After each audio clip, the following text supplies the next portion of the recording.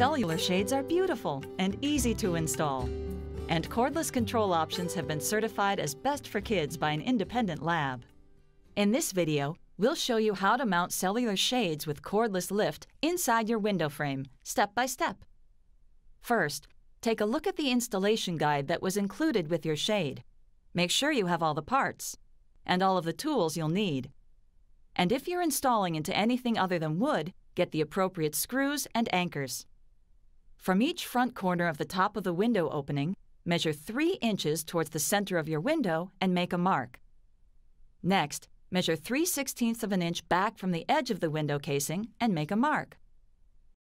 Hold each bracket in place and mark the screw locations. Now drill the holes for the screws with a 1/16 inch drill bit and screw the bracket securely into place. Now you're ready to mount your shade.